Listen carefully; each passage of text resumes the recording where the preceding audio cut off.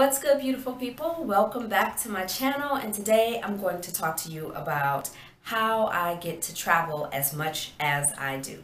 So the very first time I ever traveled internationally was when I was 19 years old in college, and I went on a study abroad trip to Spain and Morocco.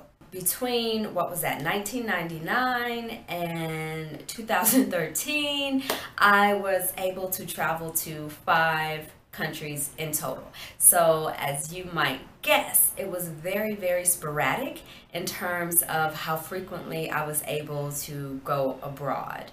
All right, so in 2013, I decided to take a career break from freelance writing. I was freelance writing, working part-time as a news reporter. What else was I doing? Teaching hip hop, dance, and yoga.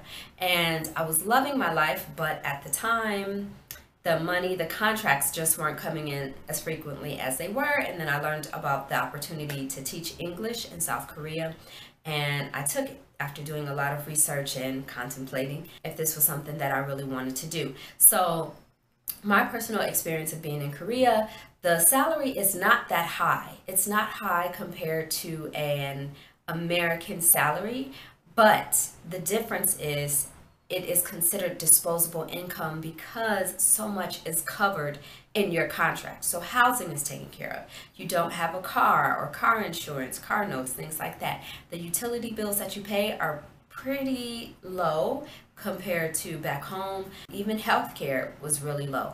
In other countries, in other Asian countries, I think it's pretty comparable in terms of those same things. It's not exact, but I'm speaking from my perspective in working for EPIK, which is English program in Korea. It's a government program managed by South Korea. So that was how I was able to travel as much as I did. In those 3 years that I was taught English in South Korea, I traveled to about 15 to 20 countries, something like that. So I would travel as much as I could throughout Korea, but also throughout East and Southeast Asia. And I had a blast. I had a blast. So unless you have a lot of bills or have a lot of responsibility that you have to take care of back home, and that's what a lot of people did. They paid off debt or not because they traveled so much, but you get that disposable income, and then you get to do it with it whatever you choose to. Let's fast forward to where I am today right now, and that is in Medellin, Colombia in South America. So right now I'm still teaching English, but instead of doing it in the classroom, I'm doing it online. I've been doing it for like a month and a half, and it's been working out great. I like teaching, I like working with the kids, I enjoy doing the classes, and it's really easy. So I work about 1 to 2 hours a day. Yep, you heard that right.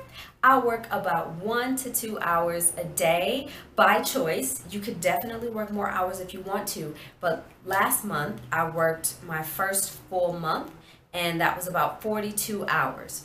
So this is without me doing any of like the hard marketing or other things that a lot of teachers do to gain a lot of students, because how it works is once you're hired, you make a profile, you make a quick intro video. Parents, because the parents are the one who chooses you, parents see that, and then if they're interested in your style and your flavor, they select you. And based on the schedule that you create for yourself, the hours that you are willing to work, the time slots that you choose, they select those available hours if that's when their children are available, and then that's how your schedule gets set up. So starting out the gate, you're not going to have a full schedule. So that's something to keep in mind. You have to build what I call your clientele. And for me, I've been going really slow because before coming here, I was working in Saudi Arabia for about 4 months, and I was in a city where there was absolutely nothing to do, absolutely no social life. So I was basically banking all of those checks, and I knew that I wouldn't be there for long. I had this plan to go to Colombia, and so let's take a little tangent and talk about the cost of living in Colombia really quickly. The cost of living in Colombia is fairly cheap compared to living in America. So when I was offered the position to teach here, I was offered a monthly salary of $400 a month.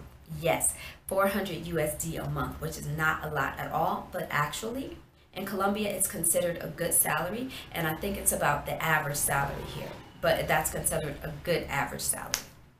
And even once getting here and applying to some writing jobs that I ended up not going with because I felt like it just wasn't worth it for me right now.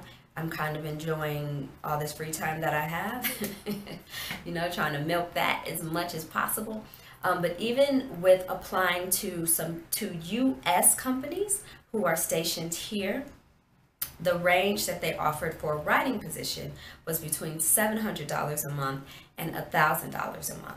So again, not a lot, but compared to the Colombian salaries here, you're doing pretty good. So my point is, if you're living in a country where the cost of living isn't high, working online would be perfect for you. Working online would be perfect for you because, like I said, I work about 1 to 2 hours a day right now on a light schedule, on a light part-time schedule. And so last month, my first full month of working, I worked 42 hours for the entire month, and my paycheck will be about $395, so $395 USD. Now, you have the potential to do much, much more than I'm doing. Eventually, my goal while here is to get to like 100 hours a month, but again, I'm taking that really slowly. There's no rush for me. However, the friend who introduced me to the company told me that there are some teachers who made like $75,000 in a year working with the company. And the company that I work for is VIPKID. VIPKID.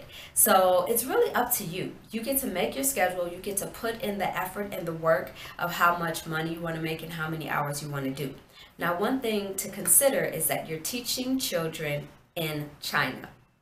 You're teaching children in Beijing. There is a time difference depending on where you live, and that could affect the hours that you work, because the peak hours that they want you to work for are, I believe it's either 5 p.m. or 6 p.m. to 9 p.m.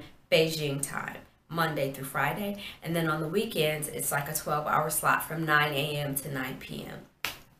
For me, my schedule and in Colombia right now, we have Eastern Standard Time because they don't do the daylight savings thing. But my hours now are like 6 a.m. to 9 a.m. Yeah. And I usually get like I'm working 1 to 2 hours per day.